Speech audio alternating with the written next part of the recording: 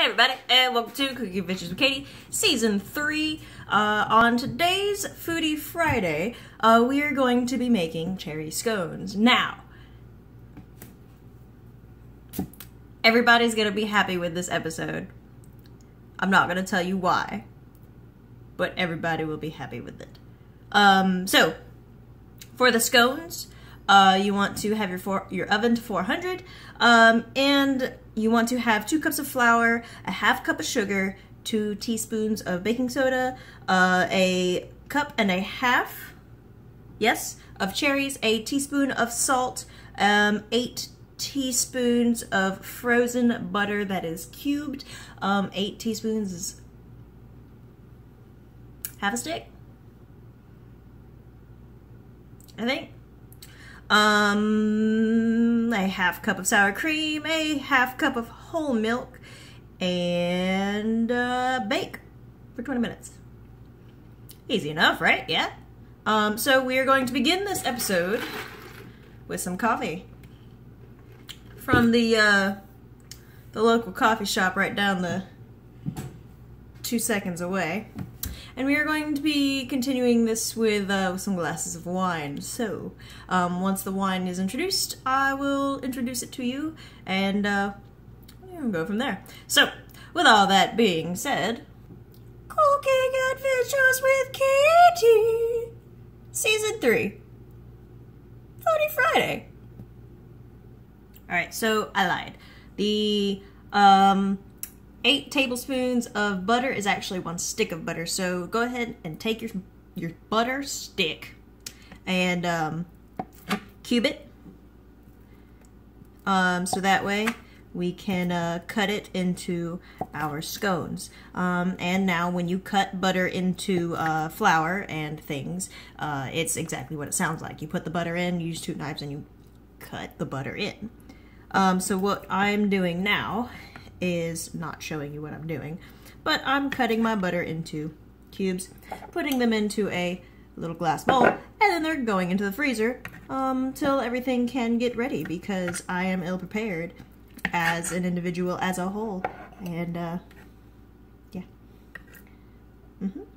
So, go ahead and cube your stick of butter and put your butter in the freezer for it to get chilly cold. Alright, so go ahead and set your oven to 400 on bake and 400. Alright. Yes. Okay. Now we want to get a large bowl, and we're going to add 2 cups of flour, a half cup of sugar, 2 teaspoons of baking soda, and a teaspoon of salt. So get your bowl. Also, look at what we got. It's nice. And there's cabinet space underneath the counter. Yes, yes. All right, 1. I'm nothing but a liar to y'all this episode. This is straight up ridiculous. I pulled out the confectioner's sugar. So if you have containers that you keep your cooking things in, make sure everything is properly labeled.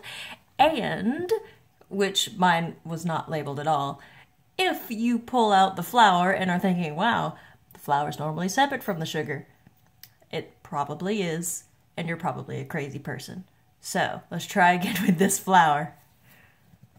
1 cup all-purpose flour, 2 cup all-purpose flour. If you're wondering why my flour isn't white, it's not bleached. We have 2 different colors of flours. We've got non-bleached and then bleached down at the bottom.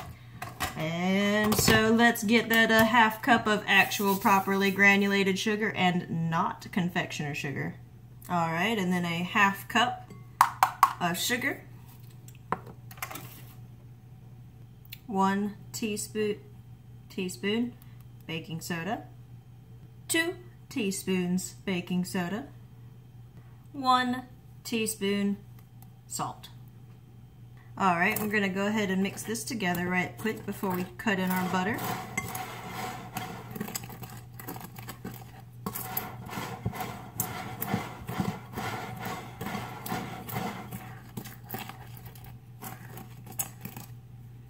Alright. And then Uh-oh. We pour us a glass of wine. The wine that we have today is a nice Merlot of the Dark Horse brand, because bad horse, bad horse, bad horse, he's bad. Only I suppose in this case it'd be dark. Anyway, where is my wine bottle opener? I need to...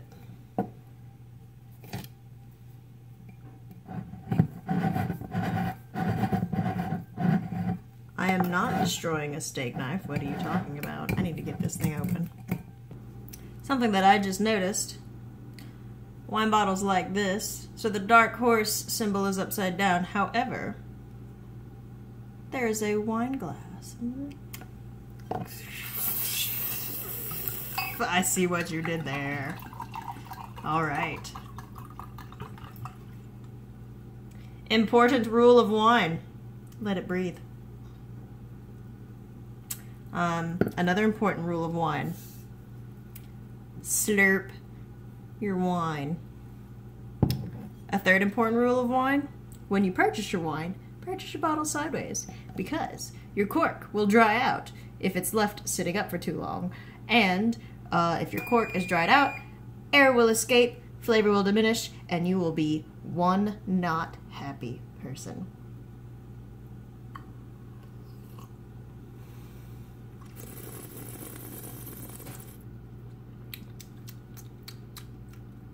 Did it breathe enough? No. Is it delicious? Yes. So, y'all heard the oven beep. Let's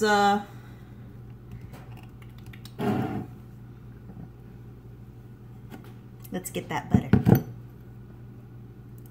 Alright, so take your frozen butter, scoop it into your flour, get yourself a knife plus another, or if you've got one of those bread cutty pastry cutter things, use that. It'll be easier. But I don't, so we're gonna do this. And that's pretty much it. And you want to cut the butter in until everything is a bit crumbly.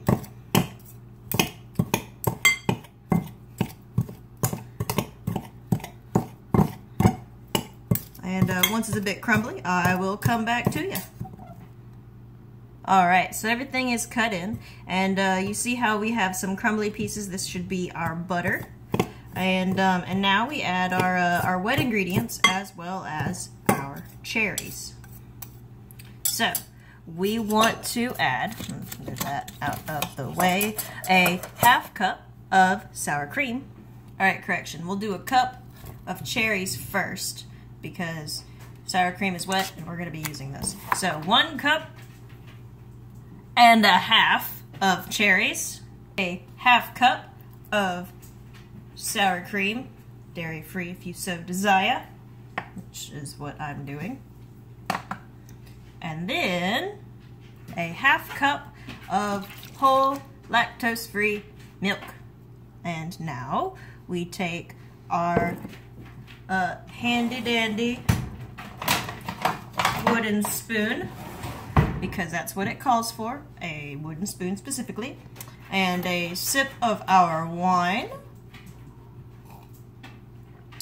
And we spoon these together until just combined. And that's it. And then gather yourself a cookie sheet, I suppose. It says a cookie sheet. Alright, so now it says to spoon onto the cookie sheet. I'm gonna get a little bit crafty here. Let's see if let's see how well this works. And if not, I'll make it work. And show you guys. So, it is spooned. This is our scone. Now, so here's what I'm gonna do. I'm going to spread this sucker out. And scones are what? Triangular traditionally, I guess, I suppose. So we're gonna spread this out.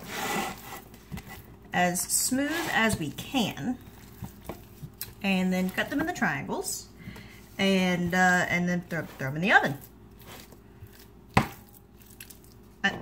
Maybe that might work. Let's come back. Ta-da! So it's completely ugly looking, but batter-wise, tastes pretty legit. So, oh,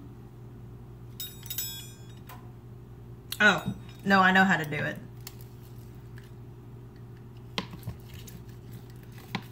Will this work? I don't know. Will it set up the lines for when everything's ready to come out? Maybe. Will it make things easier? Maybe. And then we'll go like a this, across a this away, and then cut these into triangles.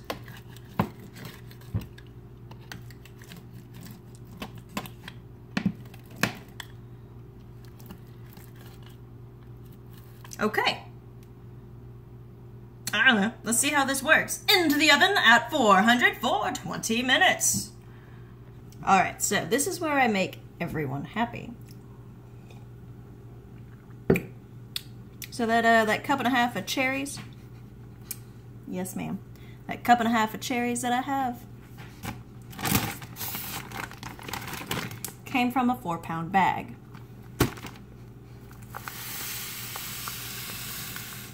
I'll let you figure out what that means.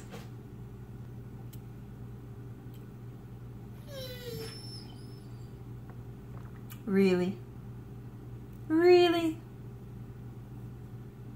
Yes.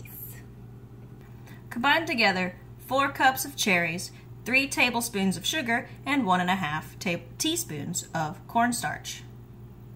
Alright, you also want to use a slightly larger bowl than this, and remember that cherries stain, so I will now be sporting a new red polka dot shirt. So, with this, we're going to take our pie crust that we totally made ourselves and use the back end of a knife to cut it into quarters. They're lopsided quarters, but they're quarters. Also, don't forget to take a sip of your wine. And using your super fancy rolling pin, fashion these quarters into approximately 8-inch circles. Let's see how well this works. Alright, beautiful. Now, take a cup of your cherries and place it in the middle. Alright, try and keep everything kind of in the middle. Alright. And then, we are going to fold over like this in a pleat where we have our crust has pleats.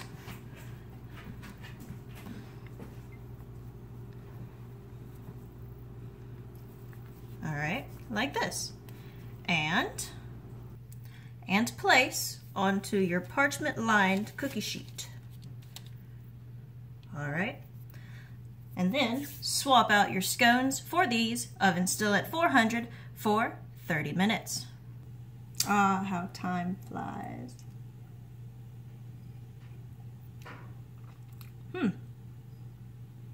I think it's time for glass number 2. Next, we take a pie crust that we totally just made from scratch and use a martini glass to cut circles into it. We want 3.5-inch circles. Then, in a well-greased muffin tin, put down your little circles. I managed to make 9 from one pie crust. If you want to leave it at 6, that's perfectly fine. Or if you want to try and stretch it to 12, that's cool too. Or 4, because that's what I got from the original length of pie crust.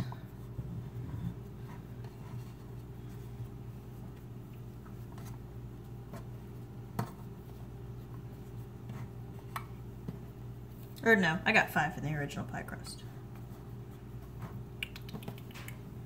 Alright. And then next, we take our totally not from a can pie filling, so that we can get it out of the pantry, and place it into the cups. Take a third totally and completely homemade pie crust that you totally made yourself and did not purchase from the store because you didn't feel like cooking or using 6 sticks of butter, and lattice your pie crusts or your pies like so.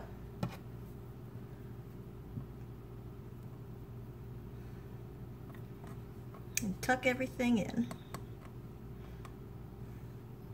Alright, and then next we pull out our tarts, which just finished from the oven, and then make a sad face because 2.5 of them did not hold up. I will show you those in a moment. And then now with these, we go ahead and pop them right in. Now the recipe for this one says 425 for 45 minutes, but that is for a 9-inch pie pan. So, but since these are minis, we're going to keep them at 400 and put them in for 20 minutes, and then just keep an eye on them, because that's a complete sentence. And next, we do yesterday's dishes that we should have done yesterday, as well as today's dishes that we are doing today, while we finish our second glass and start up a third one. Dark Horse, you have such lovely conversations. So at this point, here's where I am. And if you don't understand this, it means you're too young. I went to move the bottle of wine over so I could clean the counter right here, and took a sip. I am still on glass 3, people. Yes.